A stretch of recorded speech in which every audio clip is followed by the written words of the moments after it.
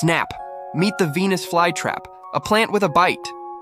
Unlike most plants that just soak up sun and water, this little green hunter is a carnivore. It feeds on insects like flies, spiders, and ants. How does it work? Each trap has tiny hairs.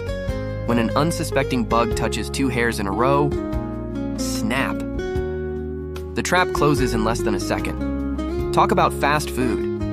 The flytrap then slowly digests the bug over several days, absorbing nutrients the poor soil can't provide.